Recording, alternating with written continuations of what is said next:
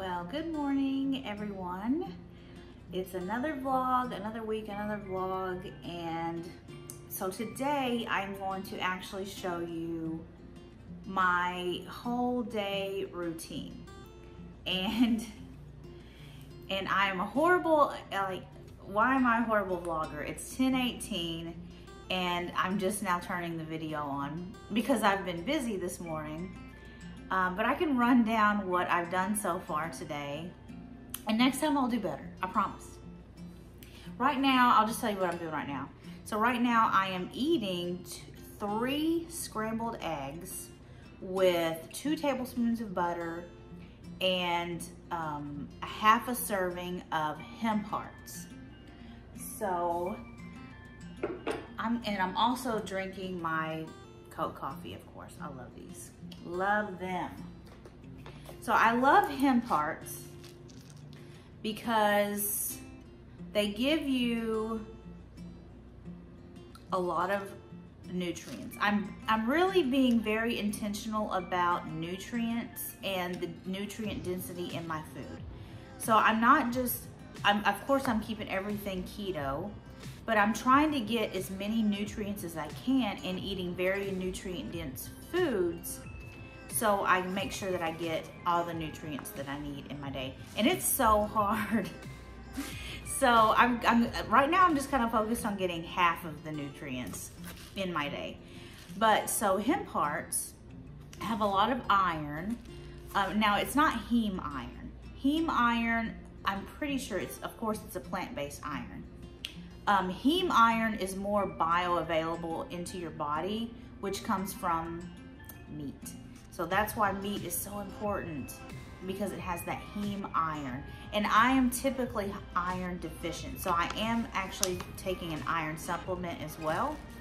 But I've been iron deficient for 10 years, and that's something that I really want to work on now. But these have a lot of magnesium, 45% of your daily value of magnesium if you did a whole serving. I'm only doing a half serving because a whole serving, that's a lot. That's a lot of hemp hearts in my eggs. So I just want to do a half a serving. But they have a lot of, anyway, a lot of good vitamins. They're 0 net carbs. They have a lot of good fats, and they have protein. They're really a good just addition to your foods. So anyway, I've been adding those to my eggs. I love scrambled eggs with butter. I just whip them up with a tablespoon of water. I don't put any milk or anything in my scrambled eggs. It's something I learned from Chef Alex Garnaschelli on Instagram. So she's an iron chef, so she knows how to make some good eggs. So I put a tablespoon of water in my 3 eggs. I scramble them up, and then I put 2 tablespoons of butter and half a serving of hemp hearts, which is 1.5 tablespoons of hemp hearts. And that's my breakfast. I was gonna have avocado too, but I forgot it. So I don't have any avocado. I'll have that for lunch. So that's another thing that I'm eating a lot of, which I have been for a while, eating a lot of salmon. I love salmon. It is full of nutrition. So that's what I'll be having for lunch. And I'll show you how I make that later. I need to run to the store and grab some strawberries and I think maybe some milk for my kids. But right now I'm gonna finish my breakfast, and then I'm gonna go do that. So, see y'all later. Well, okay, before I go to the store and buy strawberries and milk, I'm going to walk the halls of my office, around my office, and get in about 6,000 steps. I like to get 12 to 13,000 steps a day. That's something that I've worked up to. I definitely didn't start at 12 to 13,000 steps a day. But now it is one of my favorite times of the day. I love to get in a walk. So I'm gonna walk for probably about an hour. with my headphones in. I like to listen to podcasts, and really this, you know, it's like therapy for me. It's just feels so good. And it gives me movement, which I think is so essential. And really there's, I mean, unless you're just physically incapable, I think that there's no reason why anyone couldn't get in, you know, at least 5,000 steps a day. If you sit at a desk all day, you know, get up a couple of times a day for 15 minutes and go walk around the halls, walk around the building. You don't have to go and kill yourself and walking up and down stairs. Just, you know, 15 minutes is all it takes. 15, 30 minutes is all it takes. You don't have to do a ton to see benefits. I think that's a common misconception, in that all or nothing thinking. If I can't get 10,000 steps, then I'm not gonna get any steps. You can see the fallacy in that statement, and how all or nothing thinking really messes with our brains, and how we need to identify it and start to think otherwise. So I'm gonna go get in my steps, and then I'll go buy the strawberries.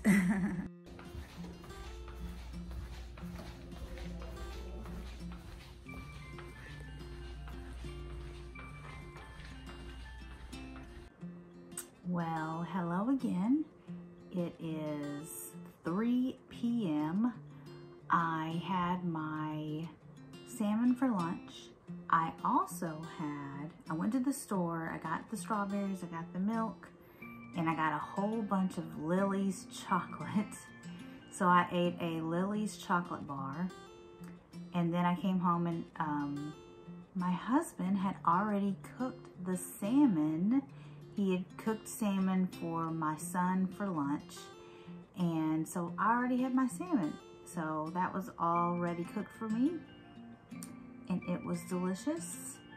And now I'm working on a blog post. It's just a simple recipe for keto taco seasoning. Very, very simple recipe. And then what am I gonna do? Let's see.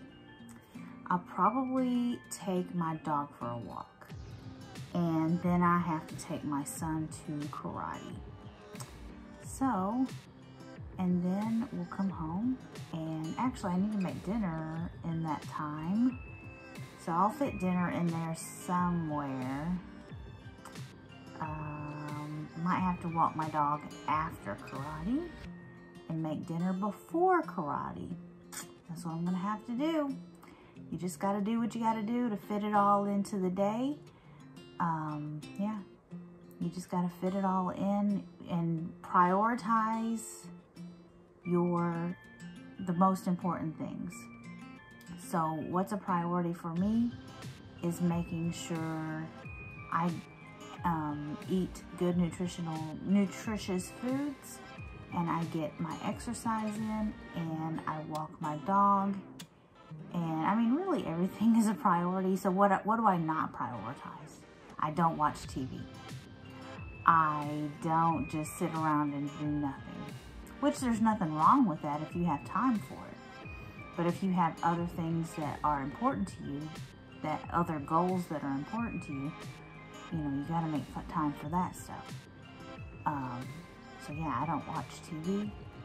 I don't do any of that stuff. So anyway, I'm gonna finish up this blog post and then go ahead and make dinner, and then take my son to karate, and then walk my dog, and then eat dinner, and then get in my exercise. So that is how the rest of my day is gonna go. And so see you, let's see. I'll show you what I'm making for dinner in just a little bit.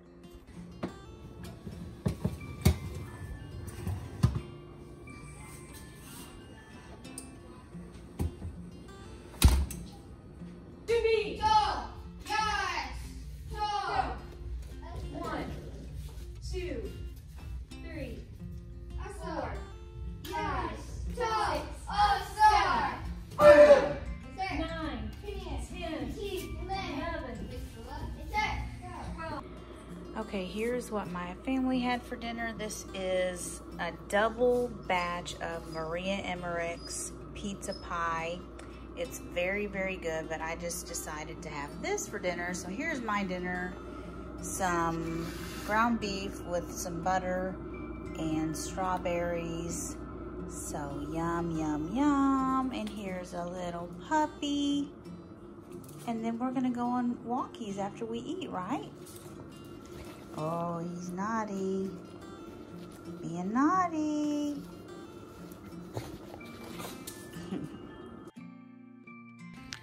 We're doing a quick walk. Quick walk because it is looking like it's going to rain. So I don't know if I'm gonna do this walk for very long. We will see how much we can get in before we feel some sprinkles. Come on, come on. Let's get home, it's gonna rain. Oh, you see this dog? He is going to doggy walk school at the end of the month. He's really not a bad dog, boy. No, he's really not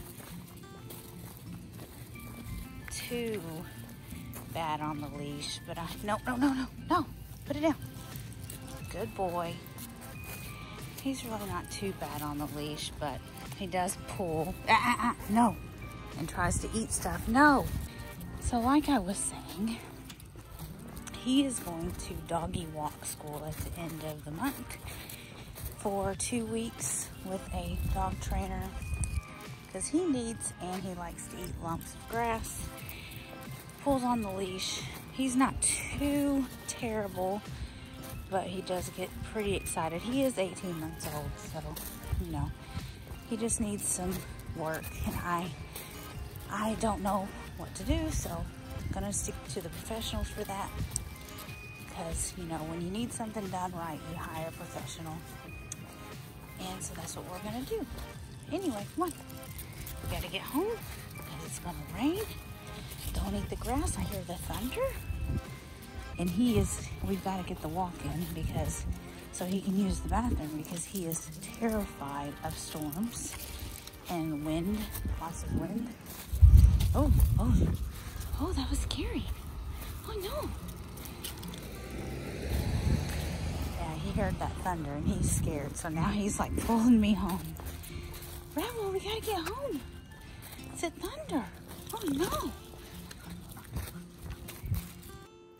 Okay, dinner has been eaten, doggy has been walked, and now it's time to do a program on the tonal. I'm doing a 4-week weightlifting program, and I'm on the first week, 4th workout. So it's 4 workouts a week, and so far it's been really challenging, but really, really great. I love it. So let's go. From here, tap your foot, opposite arm. Chest is lifted. Drop the hips in between.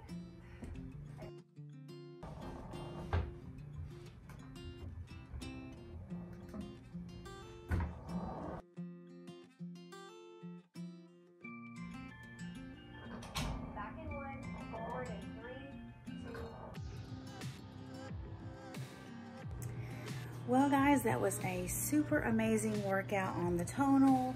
It lasted about an hour, and it was biceps and triceps, and oh my God, it was killer. I'm gonna have very sore arms tomorrow. And then I did 20 minutes of yoga just to stretch out. It just felt so good. Stretch out my core because I did some core in addition to the biceps and the triceps. So now it's time for bed. So I'm gonna end this vlog, and I will see you guys on the vlog next time. Bye.